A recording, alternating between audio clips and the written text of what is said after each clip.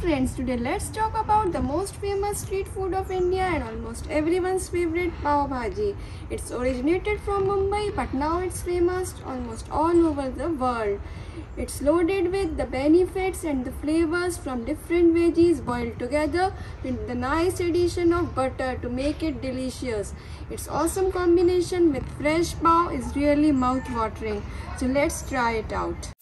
This is Nidhi and welcome back to my channel. So my today's yummy recipe is Pav Bhaji in my style.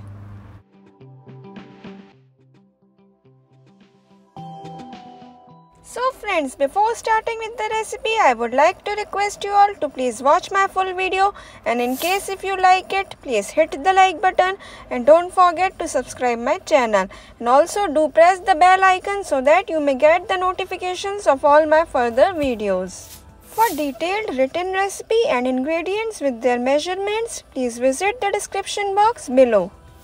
So friends, quickly moving on to my kitchen. So friends, before actually moving on to cooking our bhaji, let's have a look at veggies which I have taken. So here I have used cauliflower florets, peeled and chopped carrots, peeled and chopped raw potatoes, green chilies, some chopped cabbage which is optional, peeled and chopped beetroots which is again optional, but if you will add it, it will give very nice color to your bhaji which we actually see in the market. You can even include green peas here. So friends, I will keep telling you about the other ingredients as we will move on further in my video. So moving on to the cooking process, the first step will be boiling of all the veggies. So you need to transfer all the veggies to a pressure cooker and then add ginger and garlic paste. You can even add ginger and garlic paste during the tadka if you don't want to add it here. Then you have to add salt as per your taste or as per the quantity of the veggies, and of course you have to add enough water so that the veggies may be boiled well. So friends, just give a nice mix and then cover the lid. So you need to cook the veggies over medium flame for around 3 to 4 whistles and then allow the pressure cooker to cool down. So after 3 to 4 whistles are done and the pressure cooker is cooled down, now our veggies are boiled well. So just strain them using the strainer and do collect the water which is left over in the cooker. We will use the same water for our bhaji preparation to adjust the consistency.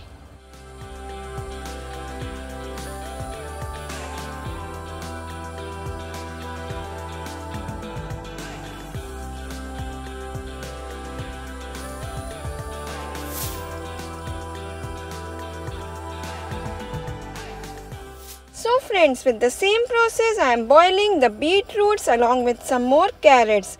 You can always boil them along with the other veggies, but my pressure cooker size was very small, so I am boiling them separately. So here I just added them to my pressure cooker, then I added a bit salt and then enough water so that these may be boiled perfectly, and then I pressure cook them for 3 to 4 whistles over the medium flame. So once the pressure cooker is cooled down, just strain out the veggies and collect the water.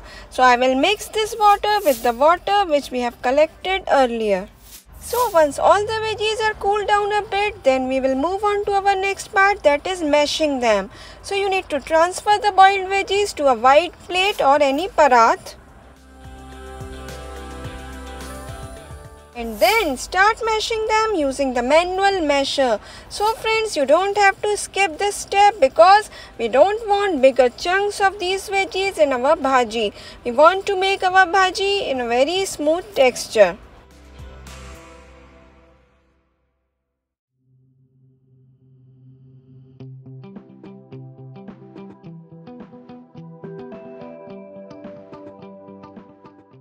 So friends, as you can see here, our veggies are well mashed. So friends, before actually moving on to our tadka, let's have a look at our other ingredients, which will include chopped tomatoes, chopped green capsicum, the Pav Bhaji masala of any brand, Kashmiri red chili powder, butter, some oil, jeera or cumin seeds, roasted kasuri methi, and of course a bit more salt. So now let's move on to our next part, that is bhaji preparation or tadka. For that, add enough butter in white pan or kadhai. Normally in bhaji preparation, we add butter at different stages in small quantities for awesome flavor and taste. So initially I am adding around 1 tablespoon of butter plus a bit of oil which will prevent the butter from burning. Then allow them to be heated well. Then add jeera and allow it to crackle. So friends, as soon as the jeera starts crackling, reduce the flame to low and immediately add around 1 tablespoon of Pav Bhaji masala and 2 to 3 teaspoons of Kashmiri red chili powder. Adding Kashmiri red chili powder will not make your bhaji hot, but it will give very nice red color to our bhaji. Then add a little bit water so that the spices may not burn and allow the spices to cook for few seconds. So friends, do remember to keep the flame low while roasting your spices, otherwise the chances of burning will be there. So friends, once the spices are well roasted for few seconds, now it's the time to add chopped green capsicum and chopped tomatoes. Just mix them well.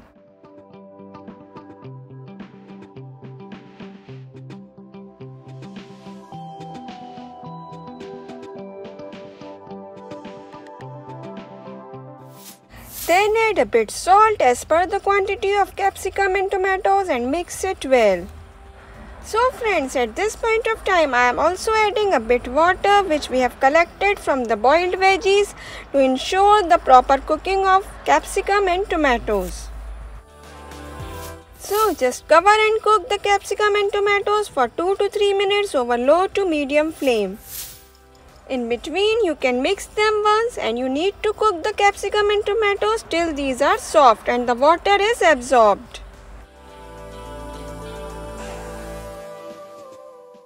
So friends, after cooking the capsicum and tomatoes for 2 to 3 minutes, now you can see the veggies are soft and the water is also reduced. So friends, at this point of time, just make it sure that your flame should be at low and start mashing the veggies using the masher.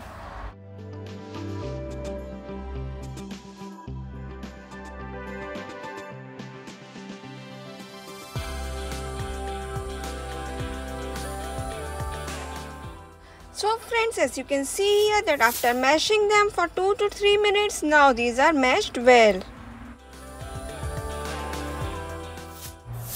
So at this point of time, you can add a bit roasted and crushed kasuri methi which will enhance the flavor of your pav bhaji. Just mix it very well.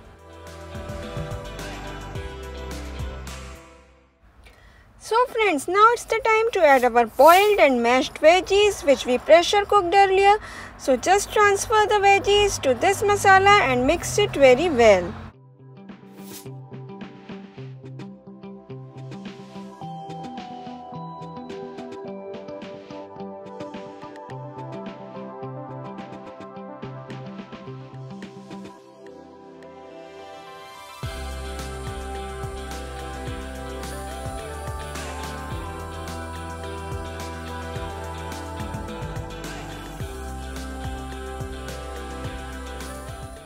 So friends, as you can see here, our boiled and mashed veggies are mixed well in the masala. So now add a bit water which we have collected from the veggies and add a bit more salt and just mix everything very well. And then cover and cook it for around 5 to 6 minutes over low to medium flame.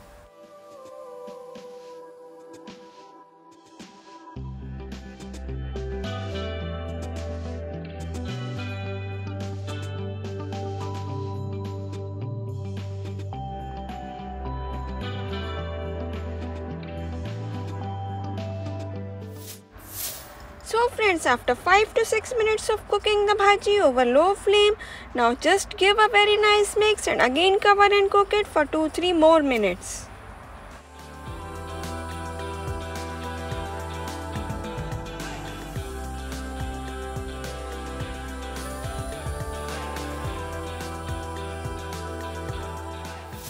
So friends, after cooking the bhaji for 2-3 more minutes, now you can taste it a bit, and if you want it to be more spicy, just add a bit more pav bhaji masala.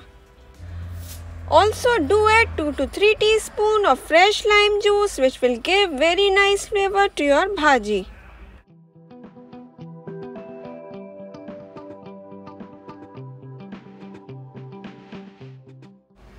Friends, you can even add a bit more of Kashmiri red chili powder and some more butter, but both these things are optional. If you want your bhaji to be more red and more tasty, then do add these two things.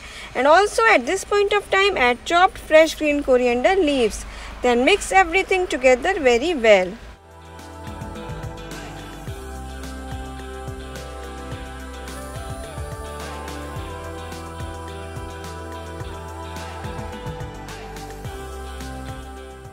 So friends, as you can see here, our bhaji is towards thick consistency at this point of time. So I am adding a bit more water, and again you have to cover and cook for 2-3 more minutes till nice boil starts coming. So after cooking it for a few more minutes, now you can see that it's almost ready. So at this point of time you can add a bit more butter, but this is totally optional. So just switch off the flame and allow the bhaji to rest for 5 minutes.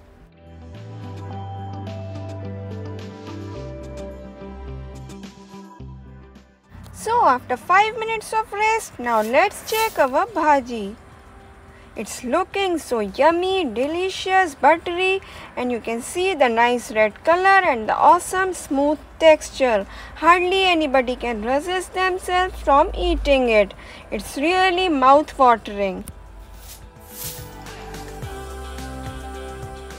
Isn't it looking similar to what we get in the market from the street side vendors? It's really amazing. So friends, why to wait? Just serve it with buttery and roasted fresh pav from the bakery, some chopped onions and tomatoes, some pickle, and of course the fresh lime slices.